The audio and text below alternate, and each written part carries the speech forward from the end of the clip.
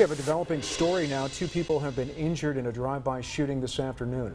Shreveport police responded to reports of the shooting around 12:20 this afternoon at the intersection of Morningside and Kent Avenue. The victims were taken to Ochsner LSU Health in serious condition.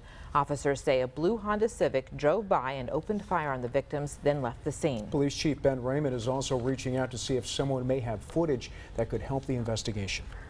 And we would ask anybody watching now if you have cameras or residential or business, certainly let us know. We'd love to view them.